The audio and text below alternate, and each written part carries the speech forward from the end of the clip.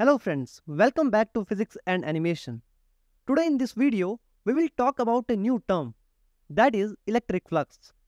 To understand electric flux, let's consider a scenario where there is a plane with an area A and a uniform electric field E is acting perpendicular to it. In order to measure the flow of electric field through a specific area, we introduce a concept known as electric flux.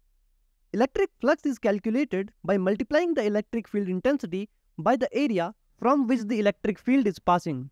This calculation gives us a value that represents the amount of electric field passing through the given area. With the help of electric flux, we can better understand the extent of the electric field's influence on the fixed area. Currently, we have the plane perpendicular to the electric field. So the maximum possible electric field lines are passing through the area. However, as we start rotating the plane from its initial position by an angle theta, the number of electric field lines passing through the area decreases. If we draw a perpendicular line from tilted plane to its initial position, we get projected area or effective area through which the electric field lines are passing. In other words, as we rotate the plane from 0 degrees to some theta angle, the effective area decreases. Therefore, if area decreases, the electric flux, which represents the quantity of electric field line passing through a fixed area, also decreases. From this observation, we understand that the electric flux also depends on theta. The question arises whether theta will be sin theta or cos theta. And the answer is quite simple. When theta is 0, which means when the plane is perpendicular to the electric field, the maximum area is exposed to the electric field, and therefore maximum electric field passes through the area. Also, we know that for 0 degrees, sin theta is 0, while cos theta is maximum. So we can say that the electric flux phi E is equal to Ea cos theta. However, defining theta with respect to the plane becomes a bit tricky. To simplify the calculation, we define a perpendicular area vector for the plane, whose magnitude is equal to the area of the plane. For a 2D surface, we take the area vector perpendicular to the surface of the plane and along the direction of the electric field, while for the 3D surface, area vector is taken outward normal. Okay, now with the help of the angle between the area vector and the electric field, we can determine at what angle the plane has tilted with respect to the electric field when it is rotated.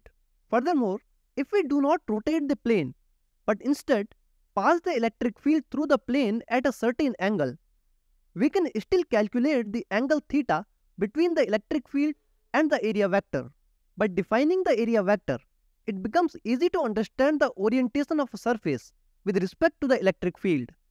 It provides information about the direction in which the surface is pointing, and this makes the calculation easier. This is why we define an area vector for an area which is actually a scalar quantity. Now, we have an electric field passing through the plane making an angle theta with the area vector. We know that electric field is a vector quantity that can be split into horizontal and vertical components. Here the horizontal component is E cos theta and the vertical component will be E sin theta.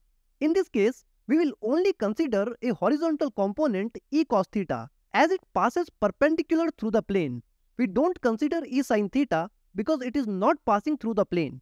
As we have seen before, the electric flux is equal to Ea. And in this case, we have calculated the electric field component passing perpendicular to the plane, that is E cos theta. Thus we get the same equation for electric flux, which is equal to Ea cos theta. From this equation, we understand that electric flux is a dot product or scalar product of electric field vector E and the area vector A. So we can simply define electric flux as the number of electric field lines passing through a given area. Electric flux indicates the quantity of electric field lines passing through a given surface and is a scalar quantity. At theta equals 90 degrees, electric flux linking to a surface will become 0, as cos 90 equals to 0, which we can see in the animation that at theta equals 90 degrees, electric field is parallel to the surface and not passing through the surface.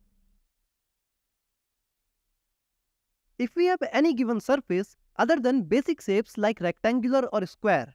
In such cases, we will simply consider the delta A small element of area over the surface. For this element, the electric flux del phi E is equal to the dot product of E and del A. Similarly, we can divide the surface into small del A elements and calculate the electric flux for each of them.